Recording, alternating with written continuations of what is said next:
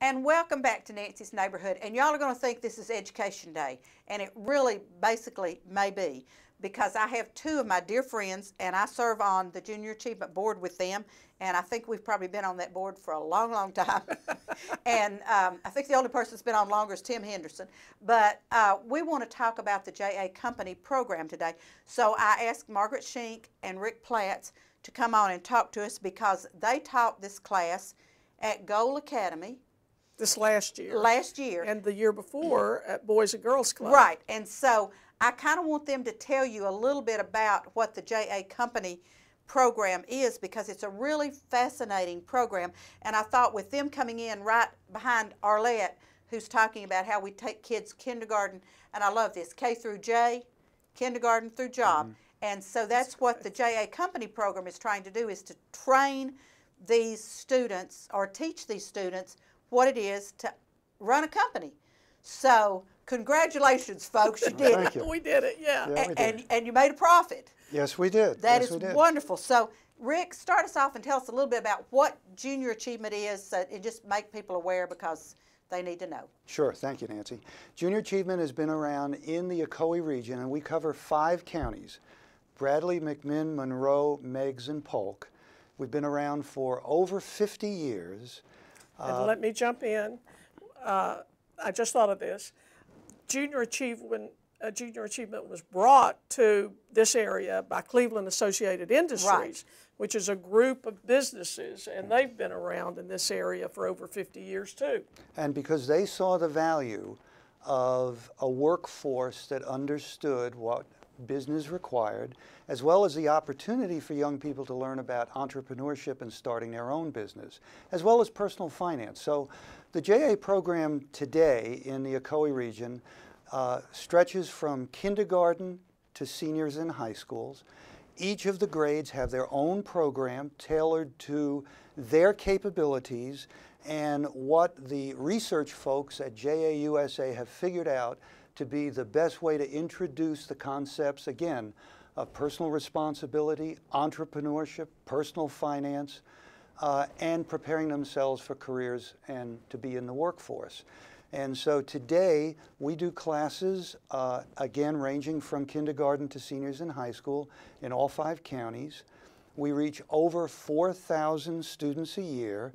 We have 200 volunteers, because the programs, when we go into the classrooms, are done by volunteers. Many people who are retired or people who just understand the value of a work-ready workforce in our community. We have a staff of 1 full-time person who is our CEO and 2 part-time people. And the office is located on the campus at Cleveland State Community College. And thank you, Cleveland State, for doing that. Absolutely. Yes, they're an absolutely fabulous landlord as such. And before I forget, anyone at any point as a result of our discussion today that would want to be a volunteer, let me give you the phone number of JA. It is area code 423-614-8775. That's 614-8775.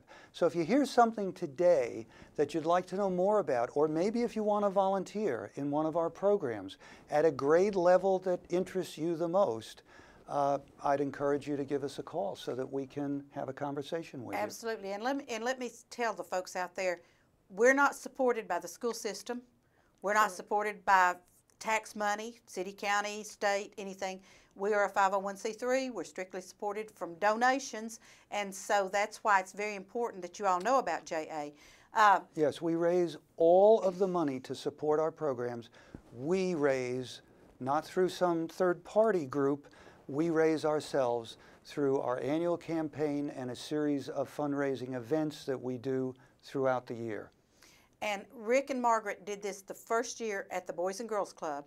And This is the company program. the company program, and they had a little competition going, and I believe that Rick had to take Margaret's team out to dinner. That's Yes. exactly right. Okay, and Yes. congratulations, Margaret. You're boys versus girls, and it was quite spirited. And I hate to say it wasn't even close. And they were willing. We sold knitted ski caps with the initials of some of the public schools on them, and the girls sold scarves. and they did a much better job than we did. So and the girls ended up selling all the scarves. They did show a profit, and that profit was generously given to, half of it was given to the Boys and Girls Club, and the other half was given to Junior Achievement. Now, this was probably the first year of the J.A. Company program, and let me give you a little background on the J.A. Company program.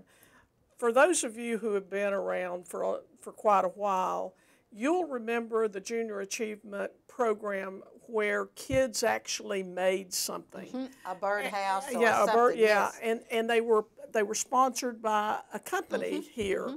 I know that Life Care sponsored the company that program for years, and that these kids would come in and they would make a product and they would go out and sell them. Well, Junior Achievement dropped that for a long time, but then JA USA kept hearing that made such an impact on me, you need to bring that program back. So about 5 years ago, JA USA, who is headquartered in Colorado Springs, they had heard this for so long, they said, we're going to bring that program back, but we're going to have a computer-based program, and we're actually going to run a business from start to finish. And we're going to teach these kids how to do that. So that program came out about 3 years ago. Rick and I got involved immediately, and we had some growing pains, I'll be the first one to tell you. So JAUSA then went back, looked at what worked and looked at what didn't work, and defined that program even more. So now we have a 13-week program that leads a volunteer and the kids through starting a business. And it is actually getting together, your team together, deciding what product you want to make or buy, and then go out and selling it.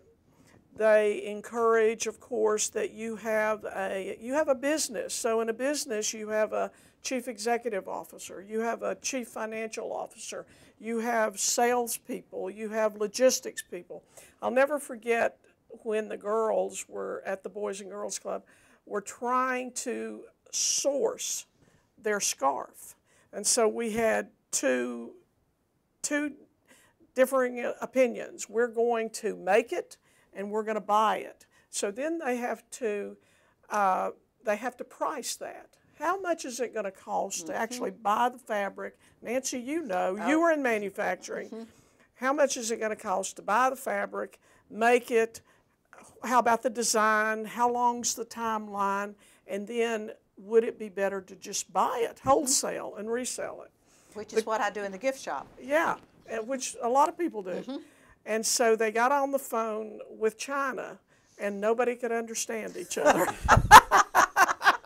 I love it. And so we finally did decide that we would buy the scarf, but we did find a USA manufacturer, which was great, and have it shipped in. One thing that we did at the Boys, and please stop me because I could talk all day.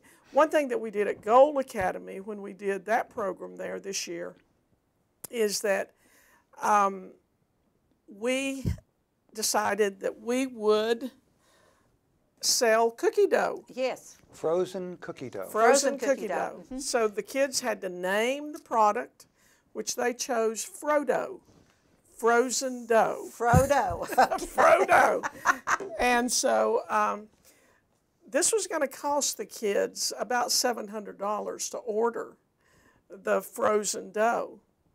So these kids decided that we would approach investors. Now there's... Oh, that's different. Okay. Yeah. So we had 2 local companies. Thank you, TVA Credit Union, and thank you, Cleveland Utilities. They sent representatives there. And our Chief Executive Officer, our CFO, our sales manager And our logistics manager made their presentation. Yeah, and let me jump in Yeah, here if please I can, do. because I think this was a wonderful experience, not just for those 4 individuals, because they had to stand up in front of these business people, explain what the product was, what, to Margaret's point, what the cost was, what the price was going to be. They even understood the break-even point, the point at which, beyond that next sale, they were now making a profit. They negotiated what they were going to pay back from the initial investment. And while all that was going on, the rest of the students were sitting in the same room and really beginning to understand what this was all awesome. about. That is so awesome. it was not only a wonderful experience for the 4 individuals who got up to speak, but I think it really brought home the whole idea of what is a business all about. Where does the money come from to start a business? What obligation does that business then have to pay back the initial investors? And what do you have to understand about your product and service? Who's your target market? How are you going to reach them? All of those kinds of things were wrapped up really and presented in that one opportunity with the investors. And of course, they got the money. Good. Okay. Which was good. Again, thank you to the investors. Yeah. But they had to draw up a loan agreement, and in that loan agreement, it said that, and each company agreed to give them $350. That Frodo would repay that $350 in addition to 25% of their profits. Oh, neat. Okay. Yeah. So, I mean, the return on investment was absolutely fabulous for Cleveland Utility. Right.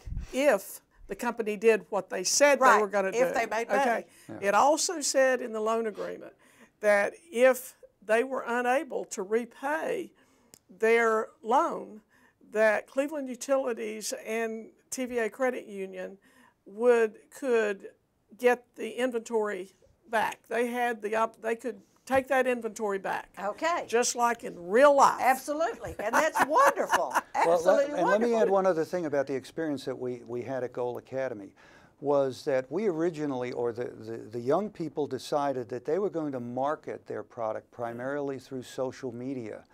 Well, that didn't work very well. And one of the things that the material from JAUSA stresses about when you own a business, you have to be flexible. You have to see what's happening and you have to be able to adjust to the conditions. And so midway through that process, they realized that we're not making the sales that we thought we would, and they shifted to now decide to do direct sales. And so we went out and negotiated with Walmart and Food City. And thank you very much. To Walmart and Food City, and they allowed the young people to set up tables outside of their stores at the entrance and exits to sell the product one-on-one, face-to-face with consumers as they came and went from Food City and Walmart. And that's where we really did well, and where those that participated in that really learned a lot about selling, talking to the community, self-confidence, and those kinds of important soft skills. Did the students talk to Food City and Walmart, or did you all go do that? We helped negotiate that. We helped negotiate that. But beyond that, once they set up their table, they were on their own to approach customers as they came and left. The other thing we learned, which I thought was very interesting, was, and this was an idea from one of the students, well, maybe somebody doesn't want to buy the product, but they had decided that their profits, beyond what they paid back to their investors, was going to go to St. Jude's Children's Research Hospital. Neat. Okay. And so one of the students said, why don't we set up a jar at the table so that if someone doesn't want to buy the frozen cookie dough, maybe they want to make a contribution to St. Jude's. And quite honestly, we made a fair amount of money from people just putting, you know, a single dollar, $5 in that jar. That is super. Now, I bought 2 of these Frodos. Thank you, Nancy. You're so welcome. And I took them immediately home, and my son came up that night, and I gave them to him. Because I knew if I baked all of these Frodo cookies that I would eat every one of the Frodo cookies. And that was not what I needed to do. But this was such a neat idea for them to go with Frodo. Yeah. Well, and I'll give you the numbers. We sent back a check to Cleveland Utilities and TVA Credit Union in the amount of $369.66. So Okay. they paid back their original investment plus interest. And then a check was sent to St. Jude's for $291. That's awesome. Yeah. So Now, let we me were ask you- really proud of these kids. We're writing checks. So does this mean we opened a bank account? A bank account. This is a business. Wow. This is not with play money. A bank account was opened. The CFO was on that bank account. He had to sign the checks. And so we had to teach the kids how to maintain a checkbook, how to write checks.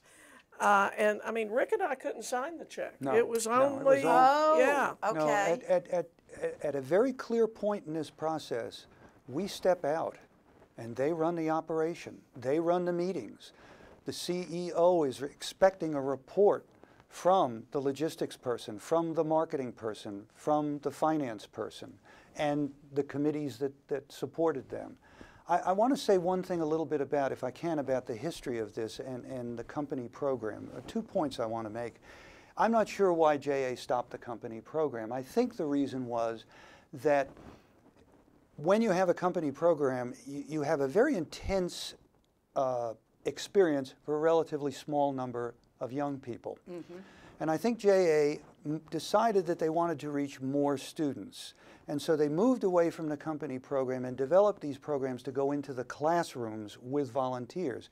And that's the figure of 4,000 students that we reach every year. But on the other hand, something was missing. And we now have this in our toolkit. And Margaret and I have done 2 programs.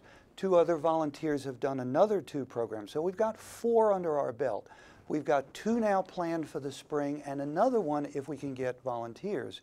So there's a demand for this, and I think it's a wonderful program. And the last point around this I want to make is, I know of 2 business owners in Cleveland, Tennessee that will tell you unequivocally that the impetus for them to want to be an entrepreneur and to want to start their own businesses was the company program that they experienced while they were in high school at Junior Achievement. So this is a wonderful program in addition to the other programs that we have, because we also have another program called What? I give up. What? I'm having a moment here where I well, can't while remember. you think a minute, and I'll say, folks, you know, we cover 5 counties, and this show is on Charter Channel 5, Comcast, that's Meigs, McMinn, Polk, and that's Channel 210, northern part of Hamilton County. Now, we don't do JA in Hamilton County. And then we're also Rabbit Ears on 27. So we're getting out into some systems, some of our counties in this region that you all may want us to come into your high schools and do this program, but we have to have volunteers to do it. And so if your schools are interested, please call the number Rick gave you at the first of the show and let's see what we can set up for the company program in McMinn County, Meigs County, Polk County, Monroe County. The name of the program is Reality Check. Oh, that's a wonderful I one. That's a wonderful. apologize for my That's all right. Let me look at moment. Bryce and see. Do we have time to talk about Reality Check? Bryce, he's going to tell me yes or no. We have 2 minutes. Okay, well, So go. also let me repeat the number for Yes, Junior yes. Achievement. It's 614-8775. Reality Check is another wonderful program It is. that Junior Achievement has, where we set up typically in a gymnasium, in a school, the middle schools. The students are given a sheet of paper that describes who they are as adults, whether they're married, whether they're single, what their occupation is, how much income that they have, whether they have children. They walk into the gymnasium and they are set free to go to any combination. Set free, I love it. Yeah, set free to go to these stations that we have set up. Each station is something that they need to possibly buy. For example, do you want to buy a house or do you want to rent an apartment? Do you want to buy a high-performance car, or do you want to buy a used car? Do you want to, what kind of food? Do you want a second job? And as Do they you make, need child care? do you need child care? Yes. Mm-hmm. And as they make each of these individual decisions, they subtract the amount of that expense to them from their after-tax income, depending upon the occupation that they've been given. And to hear the conversation among the students is absolutely priceless. And that is the reality of it, folks. Yes. Margaret and Rick, thank you all so much for being on Our with us pleasure, today. Vicki. This has been so interesting, and these folks handled it beautifully. This is the second time they've done the company businesses, and so I'm sure they're going to do another one. We will. That's I great. think And let me Rick repeat is- that number one One more time. time. One more time, because my producer's over there with his eyes crossed. 614-8775. Okay. Thank you. Call in, folks, and help out. This has been a great program today. I hope y'all have enjoyed it as much as I have, and I'll see you on the next episode of Nancy's Neighborhood. Bye-bye.